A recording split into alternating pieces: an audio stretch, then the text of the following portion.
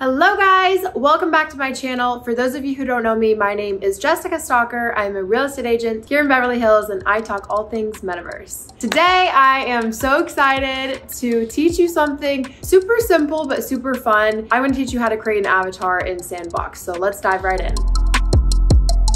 So the first thing I'm gonna have you guys do is go into your computer and type in Sandbox.games. Now that's their official website, and once you go on their official website, go ahead on the top right-hand side, click sign in. And if you don't already have an account, there's a few different options for you. You can connect with your Facebook, your Twitter, your Google account, or with your MetaMask. And if you have a MetaMask, I would definitely suggest signing in with your MetaMask, only because if you wanna buy anything or make any transactions in Sandbox, you'll need to have funds in your account and you'll need to be connected with your MetaMask, which is your wallet. So you'll either need to be purchasing things through Ethereum or Sand. That will happen through MetaMask. Now, if you already have a wallet, you can just click import wallet, click I agree. Or if you don't have an account, go ahead and create a wallet and go through the steps that way. Okay, and now that you have your MetaMask wallet connected or however you chose to sign in, I'm going to assume you did it through MetaMask. You're going to hit authorize and connect.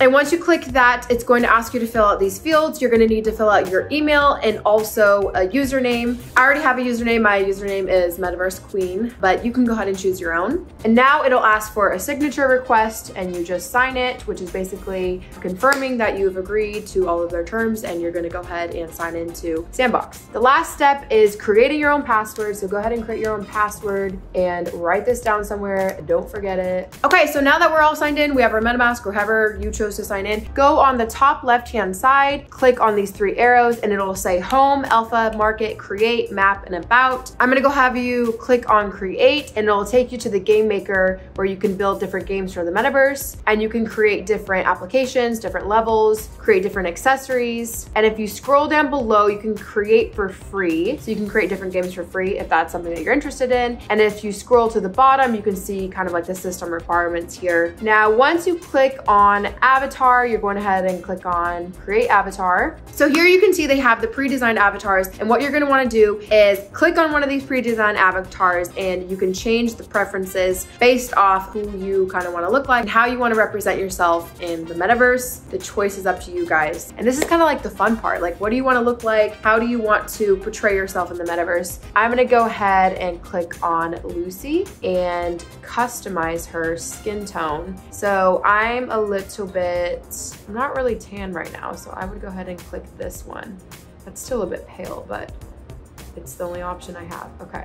Now here it shows you can custom body parts, and maybe I want my face to be a little bit different. You can change her head. This is kind of funny. Now I'm Susie. I changed myself a little bit. And here, what does Susie want to wear? Susie wants to wear a warm jacket because right now it is freaking cold in California. So just like I'm wearing a jacket right now, I'm gonna go ahead and wear a jacket because it's wintertime, so why not? Now click on pants. Now let's do winter trousers. Let's stick with the whole it's cold outside and I'm gonna put on a lot of layers. Winter trousers and winter shoes. Yeah, let's keep on doing that. He looks like he's going snowboarding, so it's perfect. I'm actually going snowboarding this weekend. Now my avatar is looking pretty funny.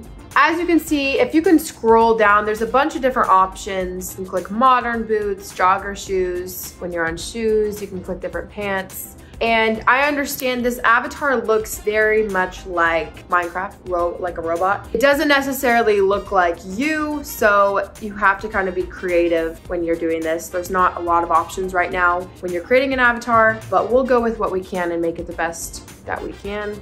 I'm trying to make it a girl, but it looks like a boy, so we're just gonna stick with this for now. Okay, now that we have this, we're going to save changes. Okay guys, now that you've created your avatar, it may not be exactly what you want because look, we have limited options. The technology hasn't matured enough to make us have an avatar that looks exactly like us, so we're going to have to deal with the cards that we were dealt. So this is what my avatar looks like. I'm sure your guys' avatar looks amazing as well. Okay, so once you guys have your avatar, go ahead and close this browser browser and open a new browser. So depending on which computer you're using, Windows or Mac, you're going to need to download the app Sandbox, and it's going to be a different browser that you're going to be exploring the game in. Now that we have the browser here, this is the game Sandbox, and it takes a while to load. Once you've installed the game and once it's loaded, you can then see your avatar and walk around and play games and buy parcels. It's really important to create an avatar that you feel like best represents you when you're exploring in the world, because it makes it more fun when you're walking around and exploring in an avatar that you've created yourself. I just wanted to walk you really quickly through on how to make an avatar and what that looks like, because I have a lot of people that are like, what do the avatars look like? Do they look like a real person? Do they look like a Minecraft, a robot? And the answer is yes, they do kind of look like a little Minecraft, and the pixels are not very lifelike because the technology just isn't there yet. So we haven't matured to that rate yet. So